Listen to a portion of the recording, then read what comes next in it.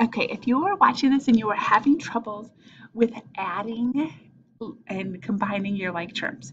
So basically, if you have 5x plus 3y and you have an addition problem and you have x's and y's inside of here. So this is just all added. It makes no difference that there's a plus there. The parentheses don't matter. So literally, you can rewrite this whole problem without the parentheses. And now you're just combining your like terms.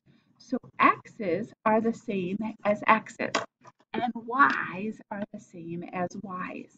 So you're going to make sure you grab the sign of whatever comes before them. So 5x, it's a positive 5x, plus 4x, that's going to be 9x. And 3y plus 9y is going to be plus 12y. And when you type this into Buzz, don't put any spaces, just type in 9x plus 12y.